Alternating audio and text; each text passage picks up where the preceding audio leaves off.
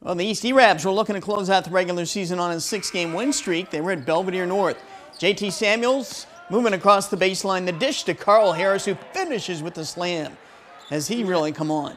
The Blue Thunder answer right back. A deep three from Braden Brown. Now it's Brown who's going to pull up from almost the same spot and knock it down. Jameer Williams here now for the E-Rabs, trying to float one up there. It's going to get denied, though, by Logan Kohler. The second half, Braden Brown starts things off hot with a three-pointer. He topped 20 points tonight.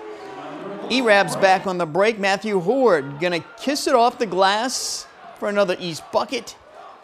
Blue Thunder were still rolling, though. Adam Brown with a fake would pull up and hit the mid-range shot, but East can always find a way. And again, it's Carl Harris with moves in the paint.